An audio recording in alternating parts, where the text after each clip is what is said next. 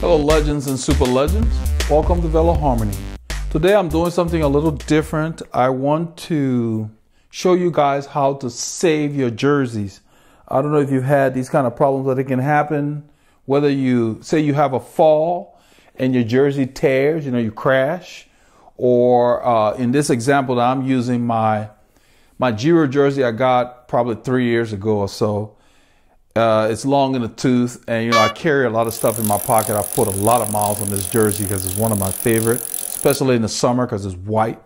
So it's reached a point where this has happened to the pocket. Santini did a great job of stitching the thing so well.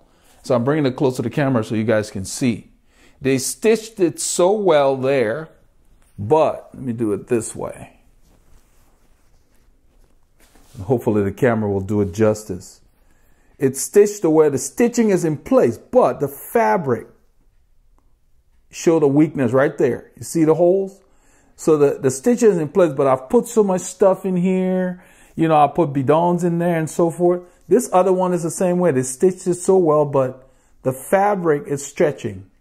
So the stitching is in place, but because the fabric is not as tough, it's stretching. And that can happen to any jersey. And so the sides look okay as far as how they stitched it. I looked on the inside when I decided to do this video. It's still secure, so I don't think I would bother with that. But what I decided to do was I'm going to patch the jersey. So I got an iron-on patch. I got this from Target. You can go online. Amazon sells them. The reason I got this is almost like a canvasy kind right here, okay? It's an iron-on patch. And, you can use them to patch any kind of fabric. They got tougher ones like you can use to patch jeans. But the key is that since this is a polyester, you use your iron on the polyester setting and you let this sit long enough to where it will stick. And I'm going to do it on the inside to reinforce the jersey. The reason I'm using this color is because this jersey has that design in the back. Let me turn it like this. This design in the back has that color. I got close to it. I mean, you can do white if you want it, but I kind of wanted to make it interesting. And down here, they got a similar color. And so I decided that if it does show through, it would look really cool. So I'm just going to cut maybe about the size of a nickel piece to put in these two spots. That's stretching because the seam is fine. And I may end up doing the same thing on my team kit because the team kit fabric is even more fragile than this one. And I have a feeling that even though the stitching is just as good as this, the fabric itself may give because you're pulling on something that's weak. So that's why I went with this canvasy kind. What I'm going to do is I won't only iron it. I will iron it and then I will stitch it into this stitching that Santini already has in there, so that I iron it on the inside and then take a needle and thread and stitch it into this so that any pulling will be happening on this fabric and not the weaker one. So I'm going to make it big enough to where it sits to where maybe, like I said, the size of a nickel. And I'll show you the final result when I'm done. So all I'm going to do is go upstairs now and put it on the ironing board, set the iron on polyester setting. You want to set the iron on the setting for the jersey, not this patch. This patch can take 5, which is cotton on most irons, but you don't do that. You put the setting on the setting for the fabric that you're trying to protect, and you'll just have to do the ironing longer because the heat is less till this thing irons on. And I'm not depending on the iron-on capability. I will use that just so it sticks initially. But like I said, I'm going to use a needle and thread and stitch that area into this so that anytime it pulls, it will be pulling this thing and not this fabric. And so this will be the test garment because the first time I've done it, but theoretically, I've seen it done theoretically. So if this works as planned, I will find another one. I'll probably use black or white on the team kit and do the same thing to protect the area before it even gets to that point, because I like to put stuff in my pocket, and when I reach in there, I don't want to be worried about it. I carry the gimbal and other things. So This happened a while ago, and I got the idea that, this jersey, Paul said, oh, man, I really like that jersey on you, because I was thinking about it. I told him about it. I said, man, this is kind of the pockets tearing. And so I figured, hey, this will extend the life of this jersey. So I'll do that, and then I'll show you the end result. All right, legends, I moved over to the laundry area to continue this experiment that I'm doing.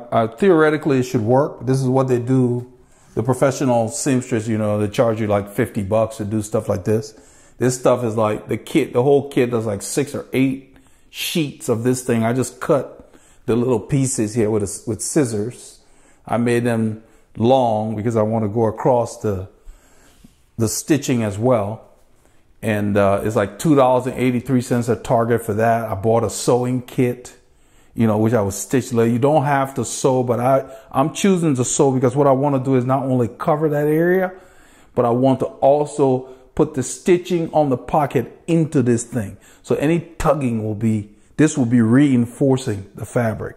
So what I've done is I set this iron has a setting called synthetics.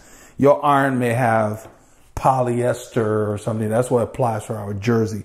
Do not put it on cotton or high or whatever. That's too hot for our jerseys. So the first thing you want to do is you want to heat up this stuff. I learned this a long time. When I was growing up, my mother used to sew. And so I learned a lot from that. I mean, I'm thankful for it now, but I wasn't too happy about it. I used to have to come help her hold stuff instead of going outside to play soccer and stuff like that. But, I learned from that. So the first thing you want to do is warm this a little bit. And some of the instructions will tell you the same thing. You can get this stuff on Amazon if you want to. I just looked online, found it. It was near Target. I have a store within 2 miles from my house. And I just drove there and picked it up. Bought it online, picked it up. It was quick. Didn't have to go look for anything. They had it set up. So the whole thing cost me $8.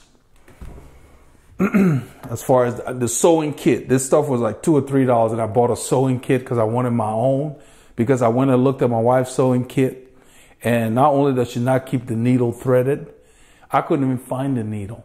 So I wanted my own where I can keep it organized and, and go on with my projects. What I plan on doing this to most of the jerseys I care about, because other than the new Rafa jerseys that we got, a lot of them are not reinforced. The ones that have tougher fabrics like winter jersey and stuff is not an issue. It's these summer jerseys with the synthetics that are real thin and breathable. That's what has the problem. So now that I've warmed it up a little bit, I'm just going to lay the patch across the hole. And I'm letting it cover where the stitching is, because on this jersey, the hole is above the stitching. So that's why I made the patch long, so that it will cover not only the hole, but go over the stitching. And now we'll use needle and thread and stitch through it where the stitching is once it adheres. So I'm just going to place the iron. Since it's not very hot, I'm going to have to do this for a period of time. And it's not warm enough. I may heat it up a little. Let me see. Maybe put it on wool. They have a setting for wool or silk. Maybe wool.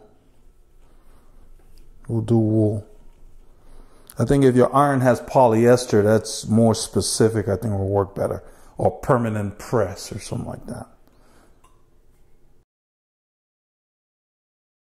Yeah. Now it's sticking. So what I did is I moved it to wool/silk. It's one of these fancy irons. I don't know where I got it from. It's a steam. Make sure you turn off the steam. If you have a steam iron, do not use steam. Turn the steam off. This one's easy. It has a switch right here. I don't iron very frequently, so I just know that this iron is fancy. I got it a long time. I think I must have gotten it from Front Gate online. I don't do stores very often, so my wife uses it more than I do. I take most of my regular clothes to the cleaners. They're pretty inexpensive. And cycling clothes, we don't need to iron them. So I don't iron very often. See, it's sticking. I want to show you guys. Let me take it off. You can see it's beginning to stick. It's sitting on there. So I'm going to keep doing it because I want to make sure it does not come off in the wash. So while that is doing, so I put it on wool/silk. Which makes sense since, this is almost might as well be silk because it's that delicate. But wool/silk is hotter than the synthetic setting on this iron. This iron it must be one of the modern ones. They're using different names. It's like we got colors. Instead of blue, we got all kinds of other fancy colors in between the spectrum now. But anyway, polyester setting, silk setting, synthetics, permanent press.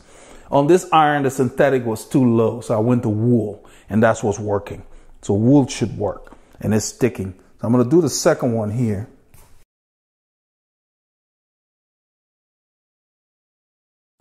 The arm on this jersey has the same color of the patch that I'm using. And that's why I decided to go with that. If you have a white jersey and you just want to use a white patch, that's fine. These are iron-on patches that will work on jeans as well. The reason I picked these because it's actually fabric and it's tough. It's like cloth. It's not polyester or whatever. They have polyester patches out there. For this purpose, I don't think they would work as well, because I needed something that would be tougher than the fabric I'm trying to protect. So I'm using something that you could patch holes in your jeans with. And that's what this is. I want it to be tough. So when I load up the pocket, and it's working, it's sticking on there. So I'm just going to heat it up a little longer. I'm trying to make sure that when I wash this sucker, it doesn't come off. I don't think it will because I'm going to stitch through it. But I want to show you guys and girls. This is how you can extend the life of your jersey. That's been my pet peeve with a lot of the jerseys, is because the industry behaves as if to say it should just expire, in a year or two. Yeah, just get a new one. Well, where I grew up, we don't think like that. We fix things, It's kind of like somebody comes to your house, like the guys come to this house. This is an older home that we got a deal on. That's why we got it. Nobody else wanted it because it needed some work. Well, I worked in construction when I was in high school. So I knew that the structure or the base of the house was good. If the foundation is good, everything, it just needed a roof, some TLC stuff. And, we factored that into the offer and we got the house, we got it. Now, it's like, wow, good deal. I love the layout and everything. It just made sense. But anyway, I digress. But the guys that came to this house of Building 92, telling me that, oh, your AC is too old. Instead of coming to fix my AC, tell me I need a compressor or whatever. No, it's too old. I got to get a new one. I ended up telling this one guy, well, we need to kill you since you're old too. You're older than my AC. Yeah. We need to just kill you. You don't need to go to the doctor when something's wrong with you. You're too old. Just shoot yourself in the head. That's like, anyway. Needless to say, he fixed my AC and left, telling me, want to sell you the new stuff, got their own problems. So if it's not going to work anymore and it stops working and the cost of fixing it is close or ridiculous to where it makes more sense to get a new one, I'm not averse to that. But why don't we repair instead of just assuming we got to replace, So both of my cars are older than my kids. I got a 17 and an 18-year-old car. And I've taken care of them. I've kept them in good condition. They drive well. They still look good. They still work. I can spend my energies on other things instead of keeping up with the latest models. They got their own problems. Anyway, I think this will be good. This is a good test. So now, let me stop there. So I want to show you guys, those of you who saw the hole first, I'm going to flip the jersey over. Let me show you the other side first. So what I've done is I did a long patch so that it goes from where the hole was and over where the stitching is on the pocket, because I'm going to stitch through there so that any future pulls will be pulling on this thing, not the jersey. Same thing here. That's why I made the patch long. The stitching is here, the hole is there. Now when I flip it over, so I can show you the hole that you saw before. Now look, remember when I stretched this thing before in the room, there was a hole there. Look, you can't even tell. Even though I used a different color, you can't tell. It looks white. What it does is basically it pulls the fabric together. I don't want to pull it too hard because it's still curing. but I want to do this so you can see because you guys saw it before. So what happens, it doesn't matter what color you use under there. What that thing does is it pulls the fabric together and it brings the fibers together. So you're not going to see the thing that you put underneath there on this side because it squeezes everything back together, gives it more rigidity. That's what, so it pinched them in a way. That's why they look like that, but the holes are gone and it's reinforced. And by me taking needle and thread now and stitching through here, right there into this fabric, the reinforcement, all the future pulls will be pulling the reinforcement, not this guy. And even if I didn't do that, it would probably be okay, but I just want to do that for peace of mind. That's my ADD. So that's it. That's how you restore. You can see the little outline. And that's what they do in the factory. Rafa did that on one of the jerseys. Remember the copy jersey I did a review on? Rafa did that on that. And that's how you keep your cycling jersey going. So now this is 3 years old. It's got thousands and thousands of miles on it, probably about 2,000-3,000 miles on it because I use it a lot, especially in the summer. Now I can use it some more instead of scrapping it. So thanks to Paul, who was telling me, hey, I like seeing this jersey on you because I was thinking about, man, this is long in the tooth. And now the jersey has a new lease on life. Look at that.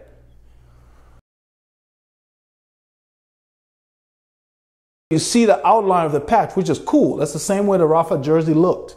For those of you who saw my review, that's how they do it at the factory. You iron that sucker in there. And what they should have done was they should have done this at Santini. Put that on there and then run your machine over that. I don't have a sewing machine, so I'm going to use needle and thread. It's just as effective. What I want to summarize with is this is not just for stretches at the pocket area, which does happen. If you have a crash in a jersey, a minor fall, and you got a hole, just get a patch that's big enough to cover that area. Just like I just did, and iron it on there. Just make sure the iron is not hot enough to harm the jersey. So I use wool on here. Just don't use cotton setting because that's like the highest setting and it will melt your jersey. And just be patient and run it over the patch. Cut the patch bigger than the hole, put it on the inside. It will bring the fabric back together. Now, if it's a crash where the fabric has been torn away, there's nothing for it to bring back. Make sure the color of the patch you pick is close to the jersey. They won't see it. So if the jersey is blue, get navy blue or black, or blue or black, just close to that color.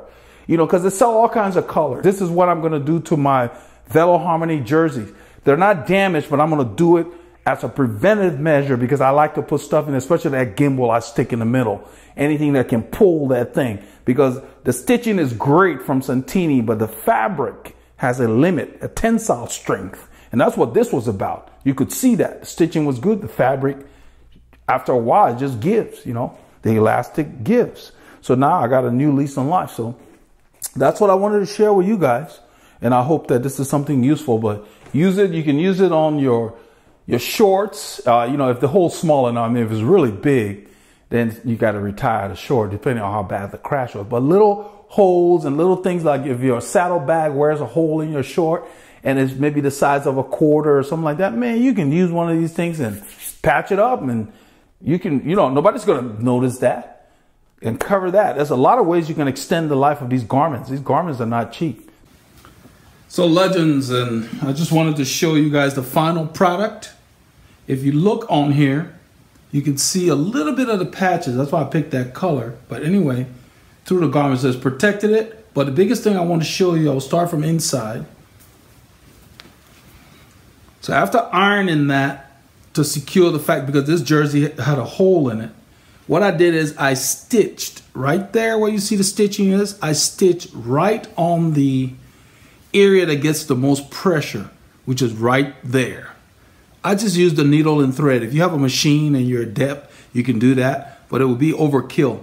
All I did was I went in and out and just put the stitch just in this area. So now when anything pulls on this pocket, it's not going to be pulling this material anymore because it's attached to that harder fabric that I put on the inside. And so you can see how solidly this attaches and the fabric is not being stretched anymore. so that it's reinforced. I did the same thing on this side, just stitching right there. You don't need to come any further down because this is the weakest point, because this thing is so tough that at this point it was pulling the fabric.